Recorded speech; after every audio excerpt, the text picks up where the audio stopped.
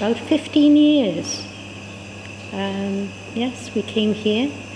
Previously, I lived in Cowbridge, and before that, I was brought up in Llandovery. So I do have some Welsh, a little Welsh.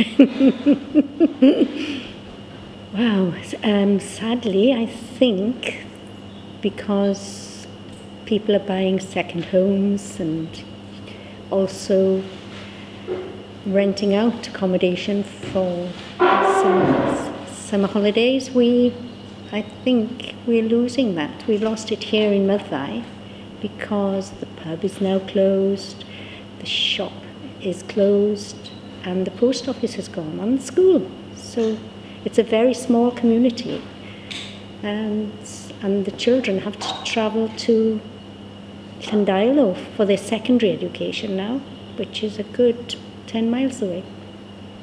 Well, it was great because we had lots of friends. I lived in Maes Glas, which was in the council estate, and my mum and dad had a small business in town, electrical business, and we could go to the local playing areas and play tennis. I used to play tennis there, down by the castle. They're still there, fortunately. And the other things, we had a youth club run by the church. I'm not sure if that's still going, but that was a good place to go.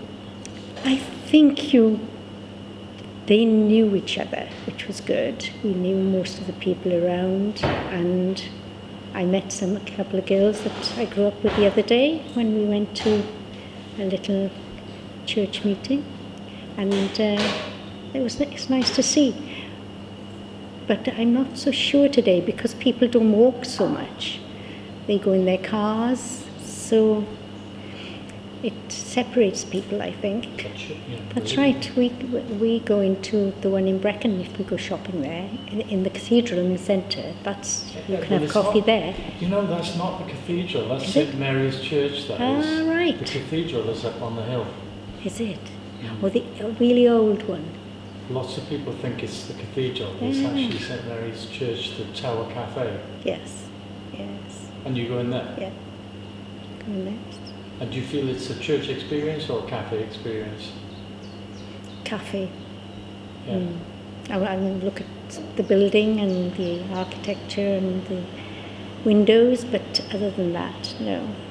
It's going for a cafe, really. How do you think places like Brecon and Llandovery have changed in the last 20 years? Wow. That's a hard one. That's really hard, yes. I suppose it's drawing the people in, isn't it, really? You're right, it's supermarkets and pubs. Do you think people stay at home more nowadays?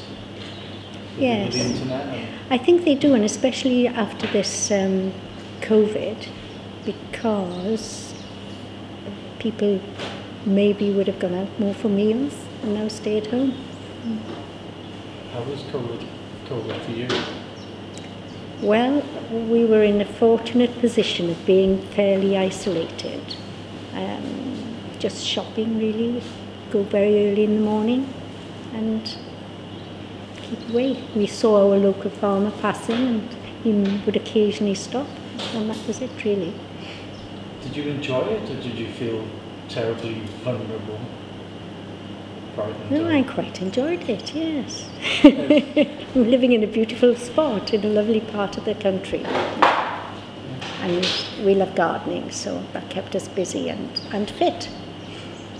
Because a lot of people in the cities, sadly, couldn't go out, could they? They couldn't walk, they couldn't get their exercise, so we were very fortunate.